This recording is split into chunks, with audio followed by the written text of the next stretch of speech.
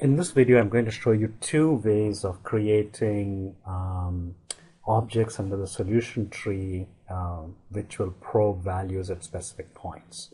First is, let's say I want to get the displacement at this point where I have a vertex. So all I need to do is highlight solution and get to probe and deformation.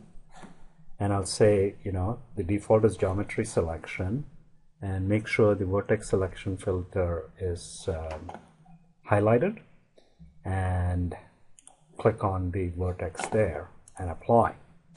And so that'll probe the deformation at that point, at that vertex, and I'll say I want the total deformation. And if I click on solve, it'll extract the value of the deformation at that point from the underlying displacement field. And you can see the value is reported over here. And you cannot insert a convergence object for probes. You can do that only for things like, which are field variables, at least as far as I know. So over here you have the convergence object available, but over here you don't.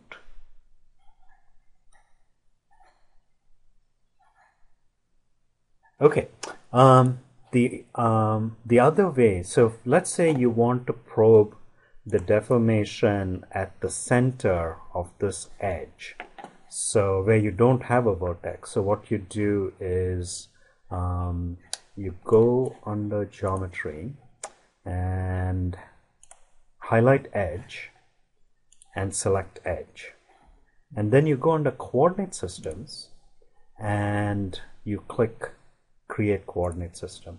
So it'll put the coordinate system, it'll center the coordinate system at the midpoint of whatever geometry entity you selected, in our case this particular line. And you can call it whatever you want.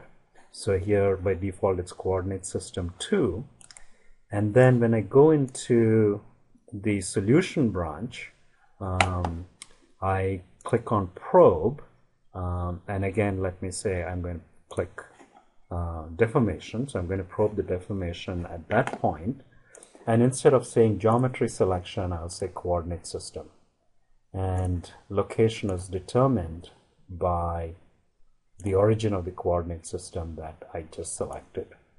So you can see that it's going to probe the deformation value here, and I click on solve, and it gives me all components of the displacement and the total displacement.